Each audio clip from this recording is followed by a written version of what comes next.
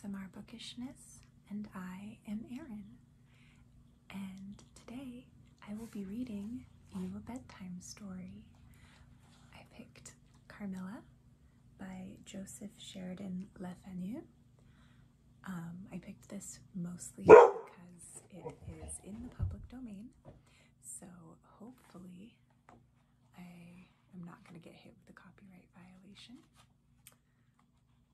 We'll see. So, have you brushed your teeth? Did you wash your face? Did you take any meds that you need to take? If the answer is yes, then let's get comfy. And I am going to read you the original vampire lesbian story. We may not get through all of it in one go. It is only 112 pages, but that's still a lot to read out loud. So, Carmilla. Prologue. Upon a paper attached to the narrative which follows, Dr. Heslius has written a rather elaborate note, which he accompanies with a reference to his essay on the strange subject which the MS illuminates. This mysterious subject he treats in that essay with his usual learning and acumen, and with remarkable directness and condensation. It will form but one volume of the series of that extraordinary man's collected papers. As I publish the case in this volume simply to interest the laity, I shall forestall the intelligent lady who relates it in nothing, and after due consideration I have determined therefore to abstain from presenting any precise of the learned doctor's reasoning, or extract from his statement on a subject which he describes as involving not improbably some of the profoundest arcana of our dual existence and its intermediates. I was anxious, on discovering this paper, to reopen the correspondence commenced by Dr. Heslius so many years before with a person so clever and careful as his informant seems to have been. Much to my regret, however, I found that she had died in the interval. She probably could have added little to the narrative which she communicates in the following pages, with, so far as I can pronounce, such conscientious particularity. Chapter 1. An Early Fright. In Styria, we, though by no means magnificent people, inhabit a castle or schloss.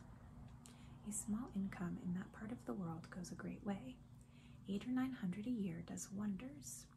Scantily enough, ours would have answered among wealthy people at home. My father is English, and I bear an English name, although I have never seen England. But here, in this lonely and primitive place, where everything is so marvelously cheap, I really don't see how ever so much more money would have at all materially add to our comforts or even luxuries. My father was in the Austrian service, and retired upon a pension and his patrimony, and purchased this feudal residence and the small estate on which it stands, a bargain. Nothing can be more picturesque or solitary. It stands on a slight eminence in the forest. The road, very old and narrow, passes in front of its drawbridge, never raised in my time, and its moat, stocked with perch and sailed over by many swans, and floating on its surface white fleets of water lilies. Over all this, the schloss shows its many-windowed front, its towers, and its Gothic chapel. The forest opens in an irregular and very picturesque glade before its gate, and at the right a steep Gothic bridge carries the road over a stream that winds in deep shadow through the wood. I have said that this is a very lonely place. Judge whether I say truth. Looking from the hall towards the door towards the road, the forest in which our castle stands extends 15 miles to the right and 12 to the left. The nearest inhabited village is about 7 of your English miles to the left. The nearest inhabited schloss of any historic associations is that of Old General Spielsdorf, nearly 20 miles away to the right. I have said the nearest inhabited village, because there is, only 3 miles westward, that is to say, in the direction of General Spierdorf's Schloss, a ruined village with its quaint little church, now roofless, in the aisle of which are the mouldering tombs of the proud family of Karnstein, now extinct, who once owned the equally desolate chateau which, in the thick of the forest, overlooks the silent ruins of the town. Respecting the cause of the desertion of this striking and melancholy spot, there is a legend which I shall relate to you another time. I must tell you now how very small is the party who constitutes the inhabitants of our castle. I don't include servants or those dependents who occupy rooms in the buildings attached to the Schloss. Listen and wonder. My father, who is the kindest man on earth, but growing old, and I, at the date of my story, only 19. 8 years have passed since then. I and my father constituted the family at the Schloss. My mother, a Styrian lady, died in my infancy, but I had a good-natured governess who had been with me from, I might almost say, my infancy. I could not remember the time before her fat, benign face was not a familiar picture in my memory. This was Madame Peridon, a native of Bern, whose care and good nature now in part supplied to me the loss of my mother, whom I do not even remember, so early I lost her. She made it third at our little dinner party. There was a fourth, Mademoiselle de la Fontaine, a lady such as you term, I believe, a finishing governess. She spoke French and German, Madame Peridon French and broken English, to which my father and I added English, which, partly to prevent its becoming a lost language among us, and partly from patriotic motives, we spoke every day. The consequence was a babble, at which strangers used to laugh, and which I shall make no attempt to reproduce in this narrative. And there were 2 or 3 young lady friends besides, pretty nearly of my own age, who were occasional visitors for longer or shorter terms, and these visits I sometimes returned. These were our regular social resources, but of course there were chance visits from neighbors of only 5 or 6 leagues distance. My life was, notwithstanding, rather a solitary one, I can assure you. My governess had just so much control over me as you might conjecture such sage persons would have in the case of a rather spoiled girl whose only parent allowed her pretty nearly her own way in everything. The first occurrence in my existence which produced a terrible impression upon my mind, which, in fact, never has been effaced, was one of the very earliest incidents of my life which I can recollect. Some people will think it so trifling that it should not be recorded here. You will see, however, by and by why I mention it. The nursery, as it was called, though I had it all to myself, was a large room in the upper story of the castle, with a steep oak roof. I can't have been more than 6 years old when one night I awoke and looked around the room from my bed, failed to see the nursery maid. Neither was my nurse there, and I thought myself alone. I was not frightened, for I was one of those happy children who are studiously kept in ignorance of ghost stories, of fairy tales, and of all such lore as makes us cover our heads when the door cracks suddenly, or the flicker of an expiring candle makes the shadow of a bedpost dance upon the wall nearer to our face. I was vexed and insulted at finding myself, as I conceived, neglected, and I began to whimper, preparatory to a hearty bout of roaring, when, to my surprise, I saw a solemn but very pretty face looking at me from the side of the bed. It was that of a young lady who was kneeling, with her hands under the coverlet. I looked at her with a kind of pleased wonder and ceased whimpering. She caressed me with her hands and lay down beside me on the bed and drew me towards her, smiling. I felt immediately delightfully soothed and fell asleep again. I was wakened by a sensation as if 2 needles ran into my breast very deep at the same moment, and I cried loudly. The lady started back, with her eyes fixed on me, and then slipped down upon the floor, and, as I thought, hid herself under the bed. I was now, for the first time, frightened, and I yelled with all my might and main. Nurse, nursery maid, housekeeper all came running in, and hearing my story, they made light of it, soothing me all they could meanwhile. But, child as I was, I could perceive that their faces were pale and with an unwonted look of anxiety. I saw them look under the bed and about the room, and peep under tables, and pluck open cupboards, and the housekeeper whispered to the nurse, "Lay your hand along that hollow in the bed. Someone did lie there. So sure as you did not, the place is still warm." I remember the nursery maid petting me, and all three examining my chest, where I told them I felt the puncture, and pronouncing that there was no sign visible that any such thing had happened to me. The housekeeper and the 2 other servants who were in charge of the nursery remained sitting up all night, and from that time a servant always sat up in the nursery until I was about 14. I was very nervous for a long time after this. A doctor was called in. He was pallid and elderly. How well I remember the long, saturnine face, slightly pitted with smallpox, and his chestnut wig. For a good while, every second day, he came and gave me medicine, which of course I hated. The morning after I saw this apparition, I was in a state of terror and could not bear to be left alone, daylight though it was, for a moment.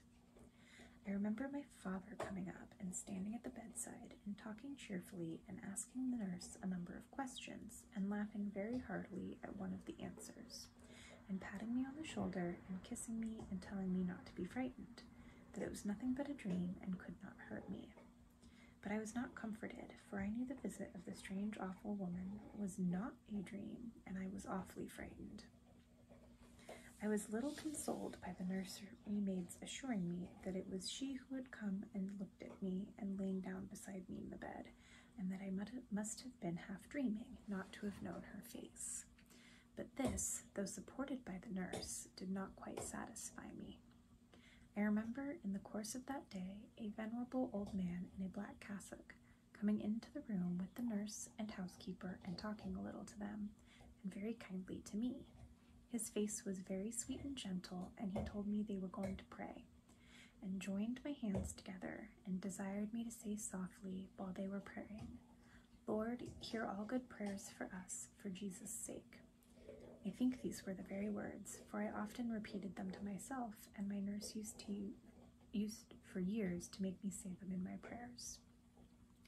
I remember so well the thoughtful, sweet face of that white-haired old man in his black cassock, as he stood in that rude, lofty, brown room, with the clumsy furniture of a fashion 300 years old about him, and the scanty light entering its shadowy atmosphere through the small lattice.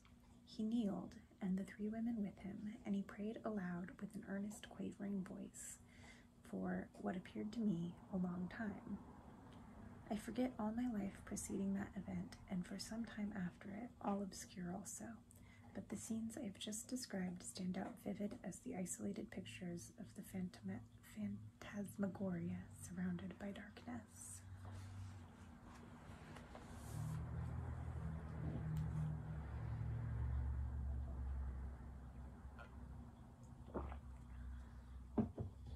Chapter 2.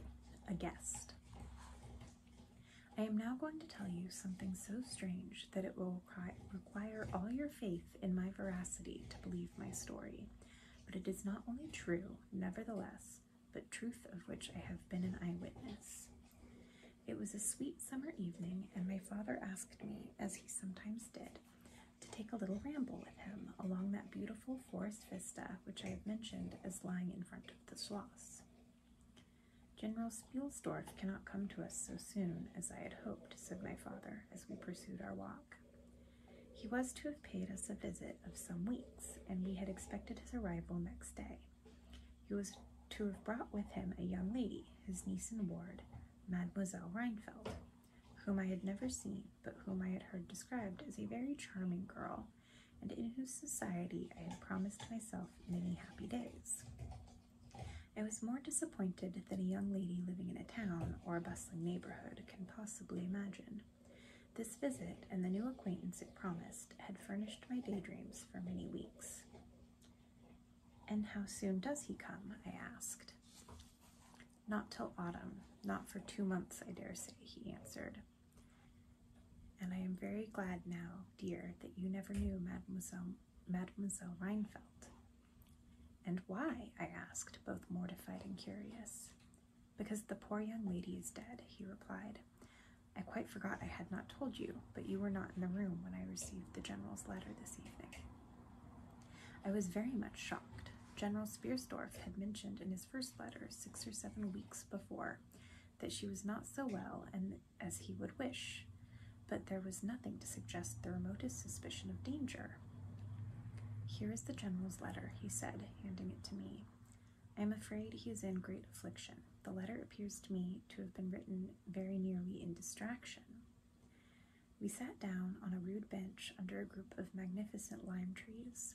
The sun was setting with all its melancholy splendor behind the sylvan horizon, and the stream that flows beside our home and passes under the steep old bridge I have mentioned wound through many a group of noble trees almost at our feet, reflecting in its current the fading crimson of the sky.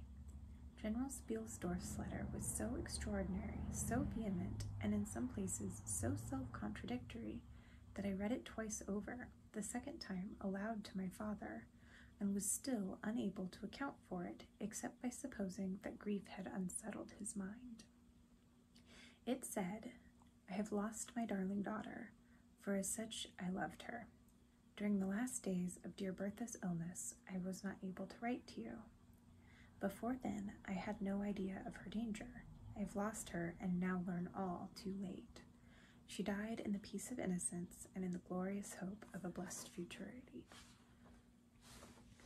The fiend who betrayed our infatuated hospitality has done it all. I thought I was receiving into my house innocence, gaiety, and a charming companion for my lost Bertha. Heavens, what a fool I have been.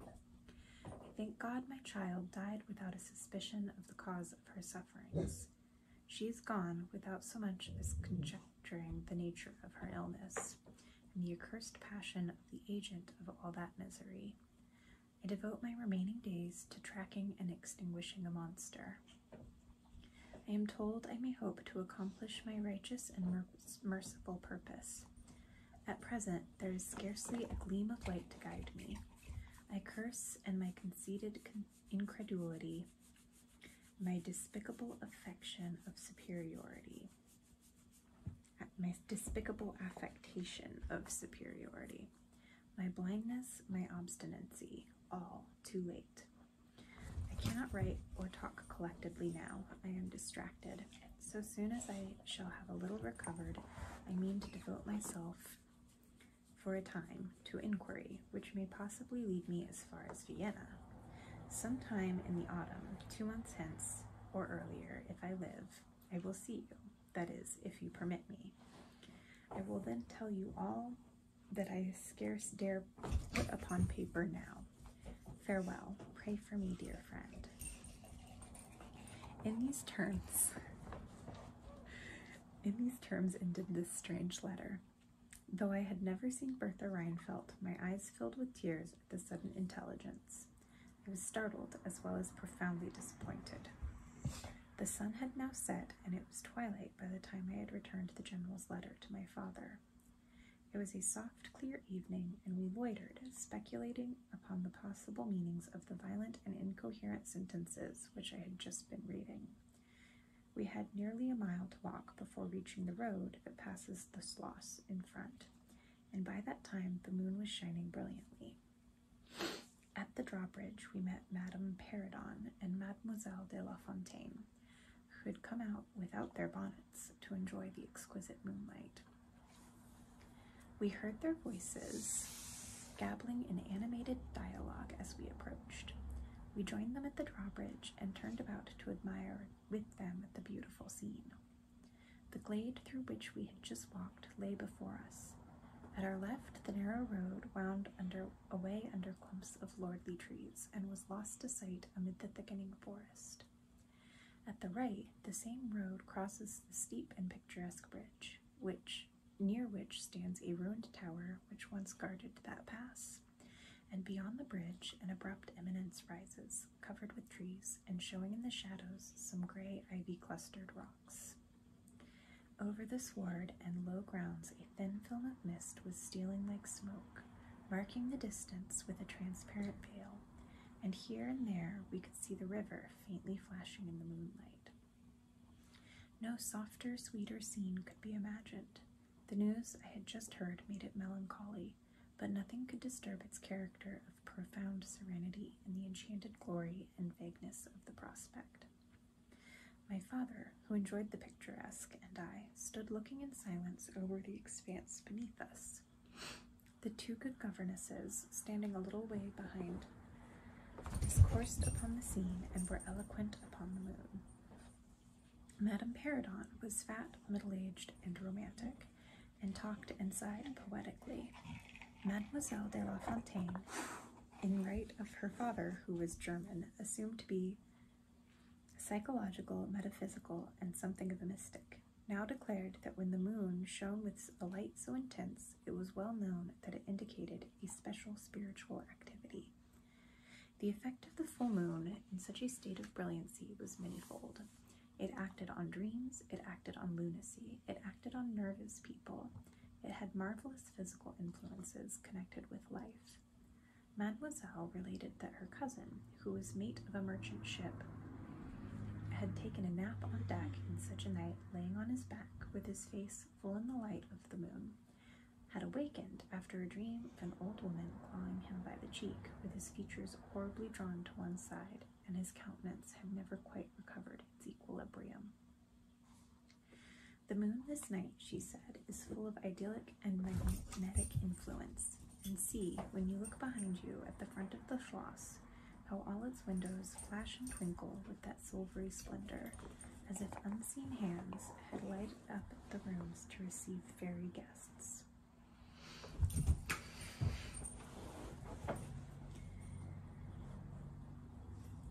There are indolent styles of the spirits in which, indisposed to talk ourselves, the talk of others is pleasant to our listless ears, and I gazed on, pleased with the tinkle of the ladies' conversation. I have got into one of my moping moods tonight, said my father after a silence, and quoting Shakespeare, whom, by way of keeping up our English, he used to read aloud, he said, "In truth, I know not why I am so sad. It wearies me, you say it wearies you, but how I got it, it came by. I forget the rest, but I feel as if some great misfortune were hanging over us. I suppose the poor general's afflicted letter has had something to do with it." At this moment, the unwonted sound of carriage wheels and many hoofs upon the road arrested our attention. There seemed to be approaching from the high ground overlooking the bridge, and very soon the equipage emerged from that point. Two horsemen first crossed the bridge, then came a carriage drawn by 4 horses, and 2 men rode behind. It seemed to be the traveling carriage of a person of rank, and we were all immediately absorbed in watching that very unusual spectacle. It became, in a few moments, greatly more interesting, for just as the carriage had passed the summit of the steep bridge, one of the leaders, taking fright, communicated his panic to the rest, and after a plunge or two, the whole team broke into a wild gallop together, and dashing between the horsemen who rode in front, came thundering along the road towards us with the speed of a hurricane. The excitement of the scene was made more painful by the clear, long-drawn screams of a female voice from the carriage window. We all advanced in curiosity and horror, me rather in silence, the rest with various ejaculations of terror. Our suspense did not last long.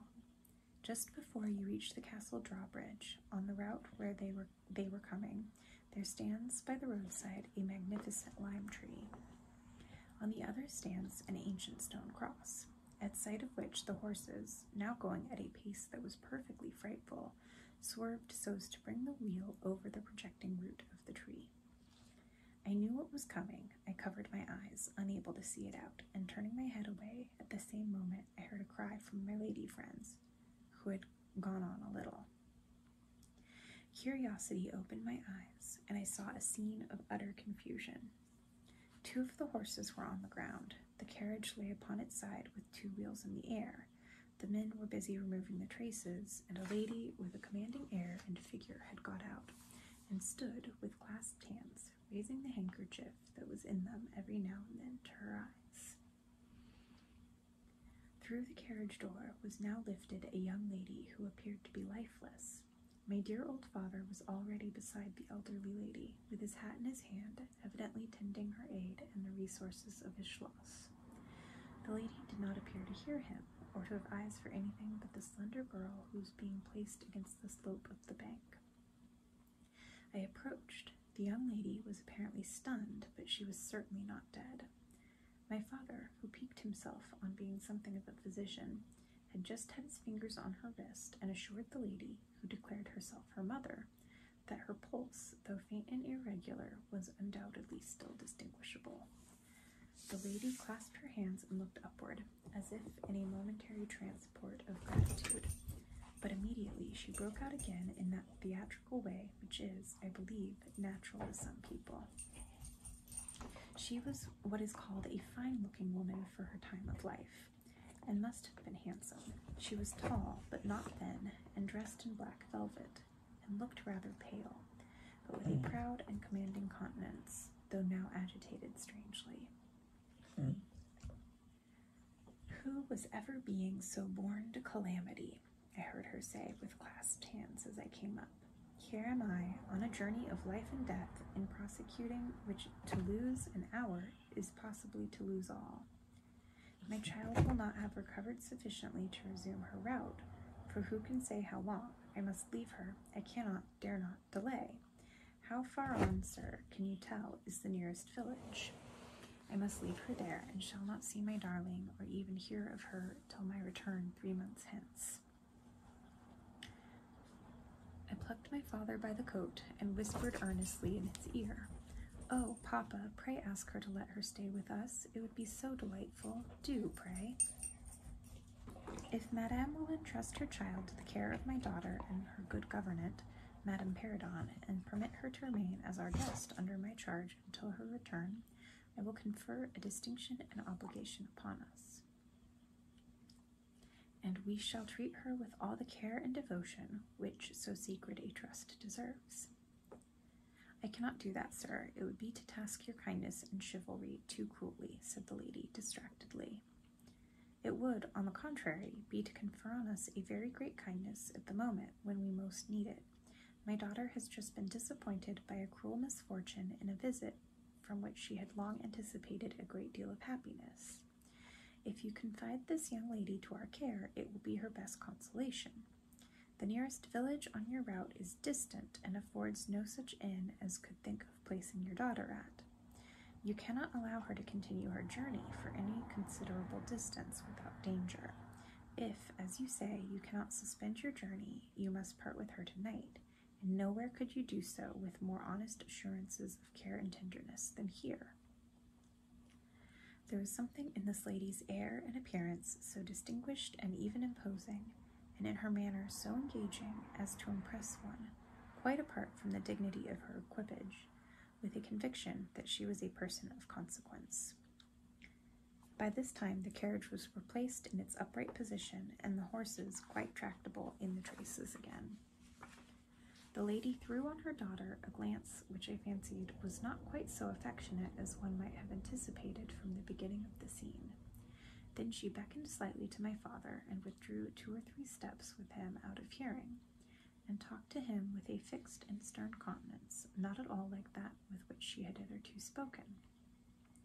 I was filled with wonder that my father did not seem to perceive the change, and also unspeakably curious to learn what it could be that she was speaking, almost in his ear, with so much earnestness and rapidity.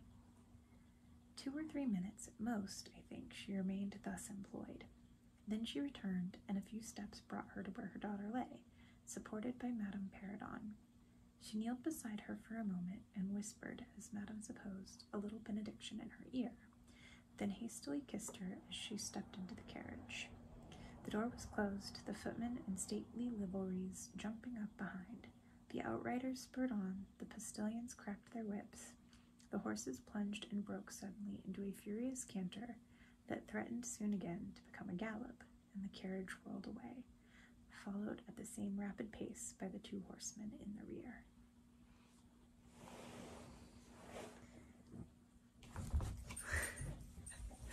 Sorry, I keep stopping to throw my dog's ball. So it's been half an hour. I think I'm going to read one more chapter. That might be about all I can manage. But first, I need a cup of tea. So I am going to get up and put the kettle on. I'll be right back. Up. Up. Can you entertain folks for me while I'm gone?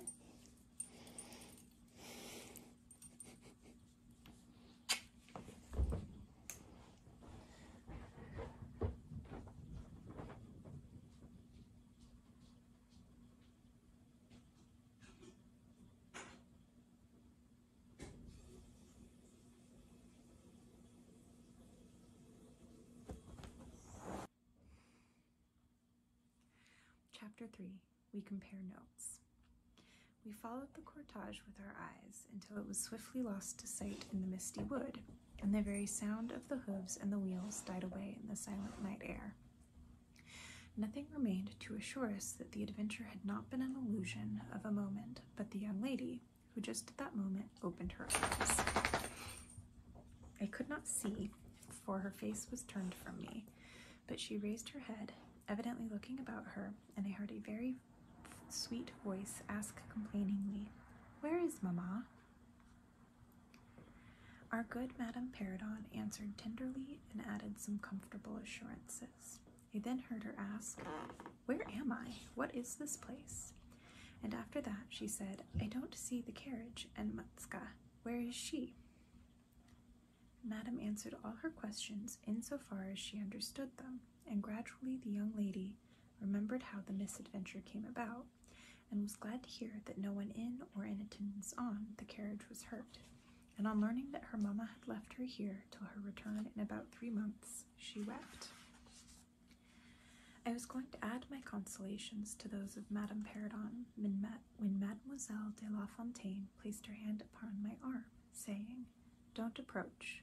One at a time is as much as she can at present converse with. A very little excitement would possibly overpower her now. As soon as she is comfortable in bed, I thought, I will run up to her room and see her." My father, in the meantime, had sent a servant on horseback for the physician, who lived about 2 leagues away, and a bedroom was being prepared for the young lady's reception. The stranger now rose, and leaning on Madame's arm, walked slowly over the drawbridge and into the castle gate. In the hall, servants waited to receive her, and she was conducted forthwith to her room. The room we usually sat in, as our drawing room, is long, having 4 windows that look over the moat and drawbridge upon the forest scene I have just described. It is furnished in old carved oak, with large carved cabinets, and the chairs are cushioned with crimson Utrecht velvet. The walls are covered with tapestry and surrounded with great gold frames, the figures being as large as life in ancient and very curious costume, and the subjects represented are hunting, hawking, and generally festive. It is not too stately to be extremely comfortable. And here we had our tea, for with his usual patriotic leanings, he insisted that the national beverage should make its appearance regularly with our coffee and chocolate. We sat here this night, and with candles lighted, were talking over the adventures of the evening. Madame Perrodon and Mademoiselle de La Fontaine were both of our party. The young stranger had hardly lain down in her bed when she sank into a deep sleep, and those ladies had left her in the care of a servant. "How do you like our guest?" I asked as soon as Madame entered. "Tell me all about her." I like her extremely, answered Madame. She is, I almost think, the prettiest creature I ever saw, about your age, and so gentle and nice. She is absolutely beautiful, threw in Mademoiselle, who had peeped for a moment in the stranger's room. And such a sweet voice, added Madame Perrodon. Did you remark a woman in the carriage after it was set up again, who did not get out? Inquired Mademoiselle, but only looked from the window. No, we had not seen her.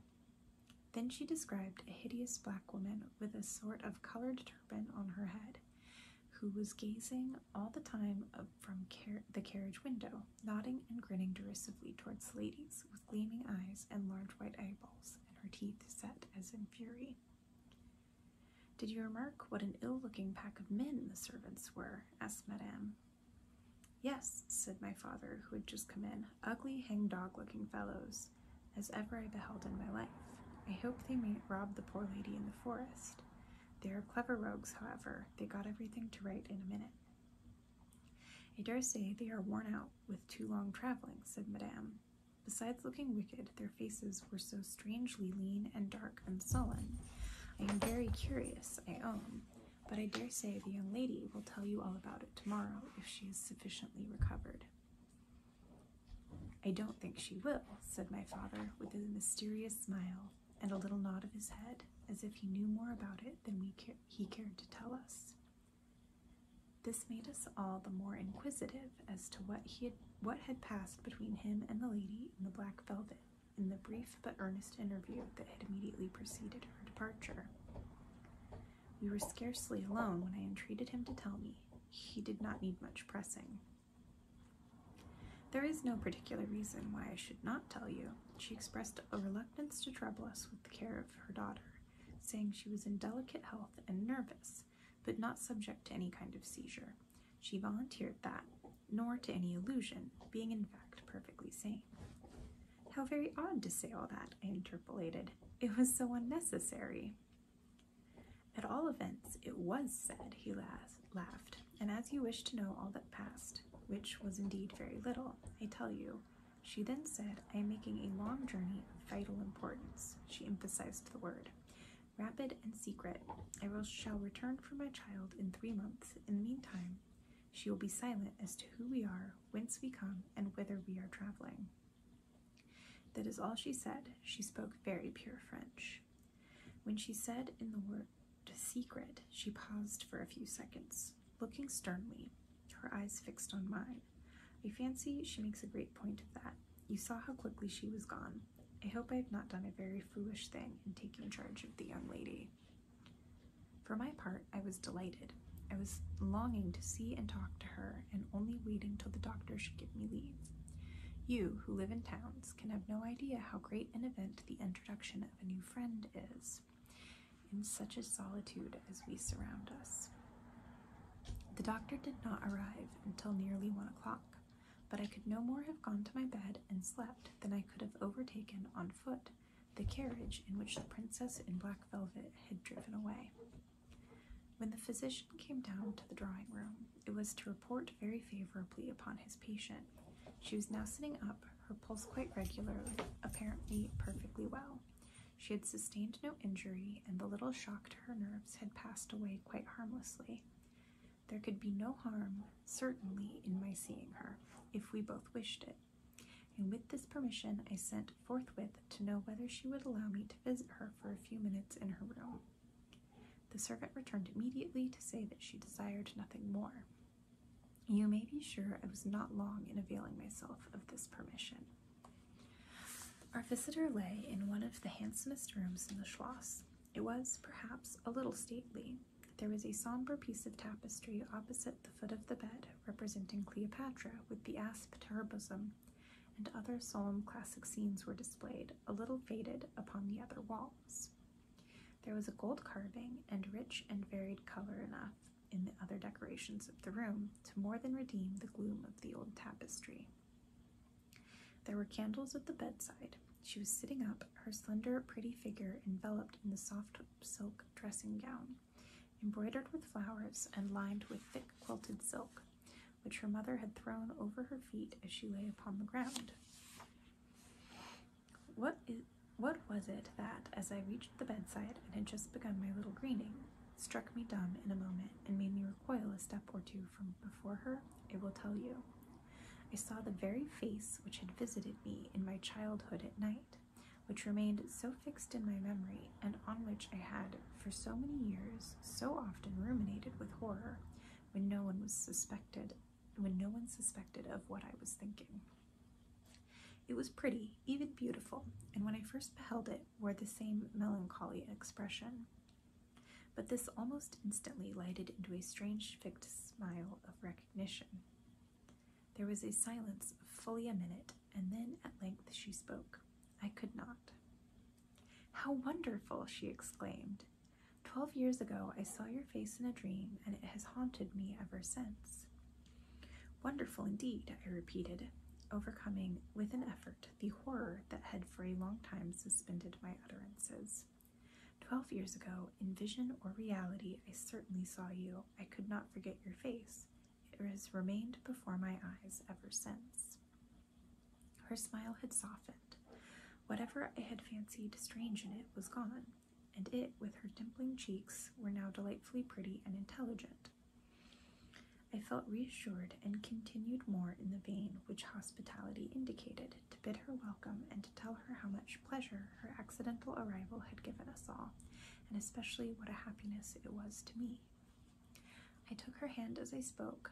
I was a little shy, as lonely people are, but the situation made me eloquent and even bold. She pressed my hand, she laid hers upon it, and her eyes glowed, as, looking hastily into mine, she smiled again and blushed. She answered my welcome very prettily. I sat down beside her, still wondering, and she said, "I must tell you my vision about you. It is so very strange that you and I should have had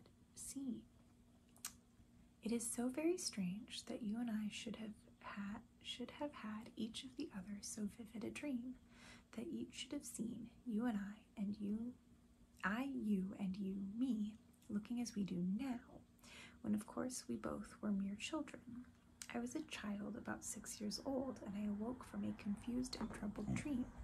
I found myself in a room unlike my nursery, wainscoted clumsily in some dark wood, and with cupboards and bedsteads and chairs and benches placed around it. The beds were, I thought, all empty, and the room itself without anyone but myself in it, and I, after looking about me for some time, and admiring especially an iron candlestick with 2 branches, which I should certainly know again, crept under one of the beds to reach the window. But as I got from under the bed, I heard someone crying, and looking up, while I was still upon my knees, I saw you, most assuredly you, as I see you now, a beautiful young lady with golden hair and large blue eyes and lips, your lips, you as you are here. Your looks won me. I climbed on the bed and put my arms about you, and I think we both fell asleep. I was aroused by a scream. You were sitting up screaming. I was frightened and slipped down upon the ground, and it seemed to me lost consciousness for a moment, and when I came to myself, I was again in my nursery at home. Your face I have not forgotten since. I could not be misled by mere resemblance. You are the lady whom I saw then.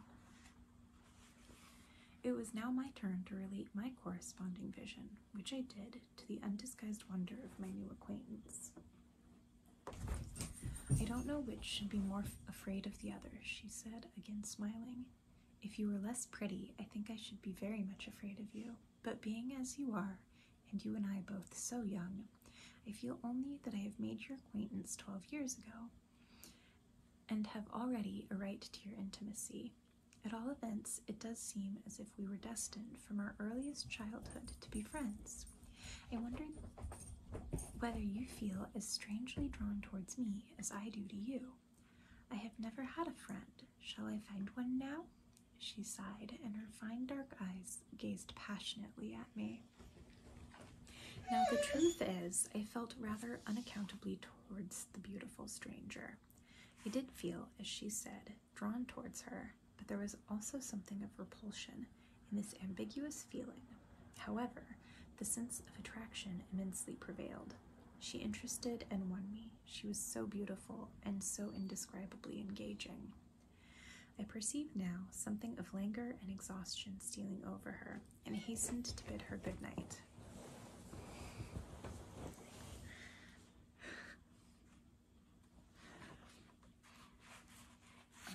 The doctor thinks, I added,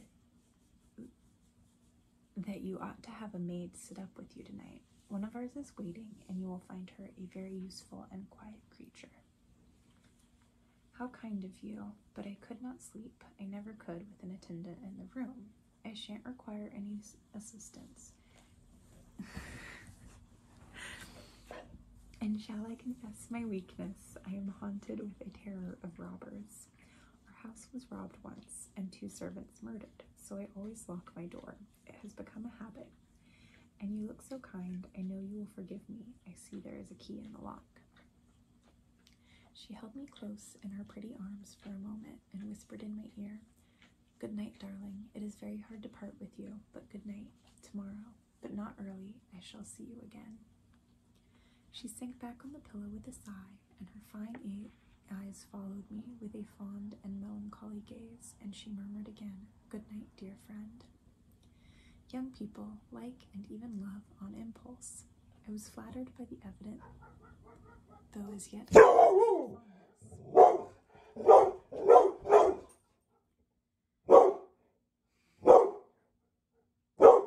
Mia! Hush, baby! I was flattered by the evident, though as yet undeveloped fondness she showed me. I liked the confidence with which she at once received me. She was determined that we should be very dear friends. Next day came, and we met again. I was delighted with my companion, that is to say, in many respects. Her looks lost nothing in daylight. She was certainly the most beautiful creature I had ever seen, and the unpleasant remembrance of the face presented in my early dream had lost the effect of the first unexpected recognition. She confessed that she had experienced a similar shock on seeing me, and precisely the same faint antipathy that had mingled with my admiration of her. We now laughed together over our momentary horrors. Okay. That is the first 3 chapters of the book. We are now 35 pages in, and about 48 minutes. So I am going to stop here for now, but if y'all enjoy this, I will definitely post another video soon reading more of it, because I am enjoying the book quite a bit. Have a good night, y'all. Stay safe out there.